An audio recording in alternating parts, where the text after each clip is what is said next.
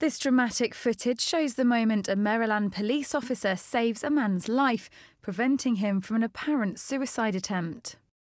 Caught on camera, State Trooper Joshua Kim can be seen arriving just in time to pull the potential jumper from the edge of the Tydings Memorial Bridge in Maryland. Kim was carrying out a routine patrol of the area when he spotted the man standing precariously on the edge of the bridge. As Kim pulls up, the man lifts his hand, almost shooing him away. Realising it could be a potential suicide case, he leaps from the car. The video then shows the officer start to run towards him as the man lifts his leg over the bridge wall before being dragged to safety.